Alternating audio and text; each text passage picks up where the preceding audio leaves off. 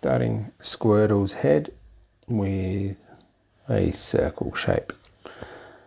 Then I'm going to draw his mouth, and his mouth comes pretty close to the bottom there. And then he has a little bit of a V like so. A couple of lines there, and then that's the highlight section of his mouth. Now remember, we can fix any bits up that we're not happy with later on. So I'm trying to now plan the eyes in where they're going to go. And it's easy to draw lips and then just cut off the bottom. Then I've got another one and another one there, and then draw another ellipse there and another ellipse here. There we've got his eyes, look, and he's looking out that way. Now when we go over it with the pen, you'll see it a lot clearer. So from about halfway through here, we're going to come down, and from about halfway through where the edge of his mouth is, we're going to bring the circle around, and this is his body. So just past halfway, not quite halfway, but just past, we've got a line coming through here for the center of the front of the shell, and we've got two diagonal lines coming out there. Did you know that when Squirtle feels threatened, he draws his limbs inside his shell, and he can spray water from his mouth to defend himself? Just adding the details on his belly with some lines here, making sure that you're comparing where they are and what angles they're going on, drawing them in nice and straight lines here on his belly. Remember, at any stage you can slow down the video, pause it to catch up. Now I'm just drawing on his arms, working out the angle that it comes out on, lightly sketching in the arms, and then the fingers are sort of like an M shape.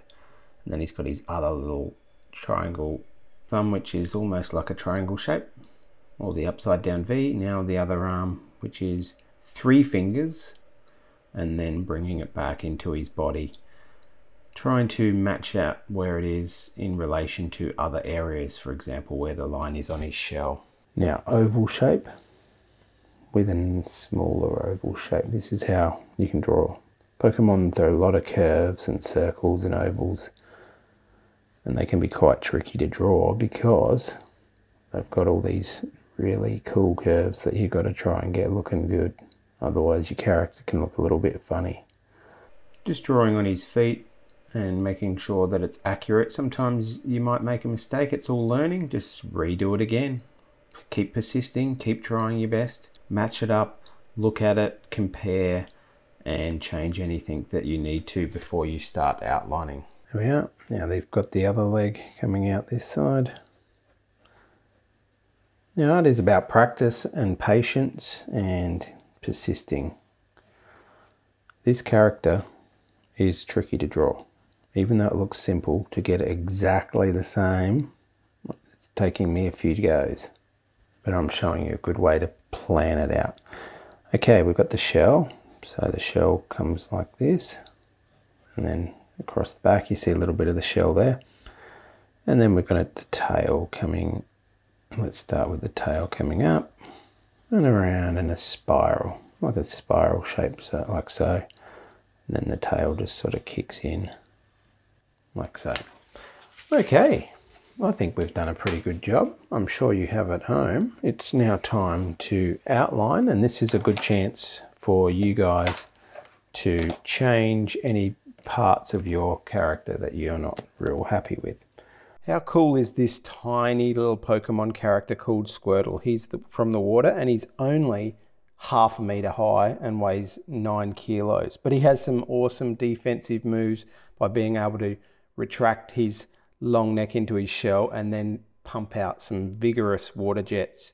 He also have other moves like tackle, tail whip, water gun, withdraw, bubble, bite, rapid spin, protect, water pulse, aqua tail, skull bash, iron defense, rain dance, hydro pump. And he goes from Squirtle to War Turtle to Blastoise to Mega Blastoise.